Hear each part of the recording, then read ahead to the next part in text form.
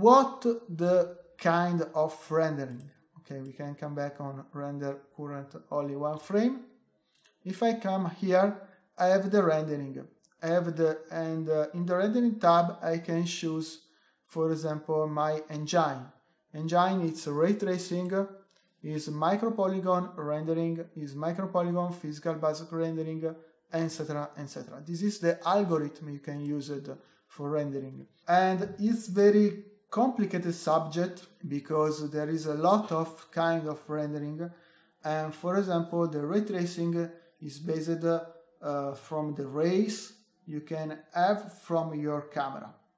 Okay, we can come here and we can try to explain better. I have here the camera, okay, and here from my camera is start the ray, and this ray, when is find one point, is report one point is on your camera. But the camera, you can think it's like the plane, okay? Have here the camera, okay, or your point of view, and here I have my geometry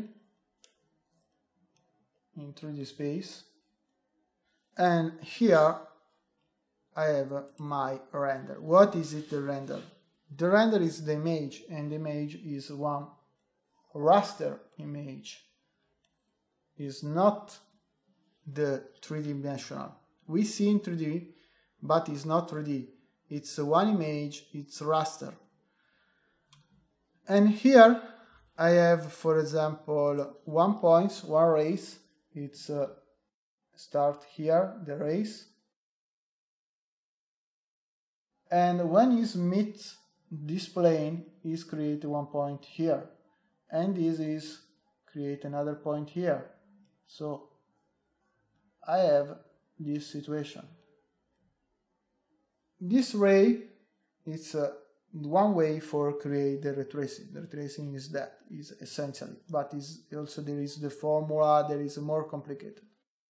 For example, if I have here one sphere, okay, it's behind our box.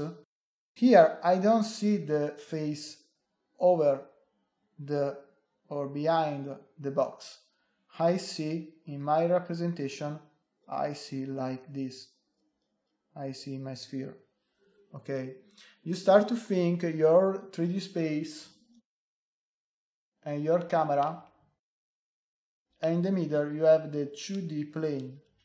Your 2D plane, it's like the render. Okay, when you shoot one picture, for example, with your camera, with your smartphone, with all what you want, you don't see in 3D space. You don't see for example, what all things, all stuff you have in your pockets, okay? Because it's hide from another element, okay?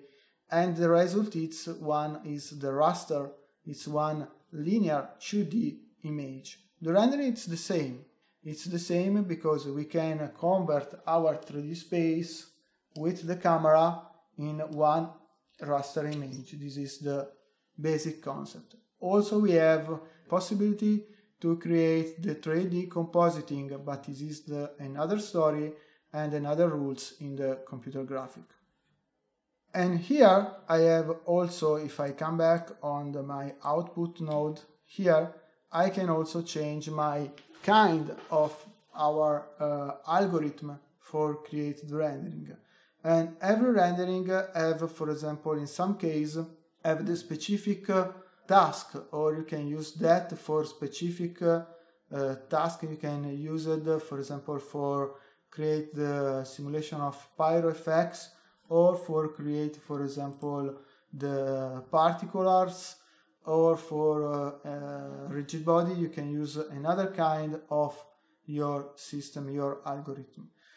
But we can start with the retracing. Here you can use the depth of field.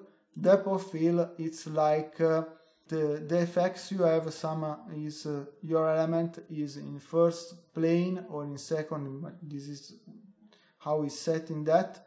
You can see more blur or not blur. And here I have the motion blur. Motion blur is the effects you can use it for animation, for create a best animation from your elements. Every elements have the little effects for mixed, for mesh up very fast your system.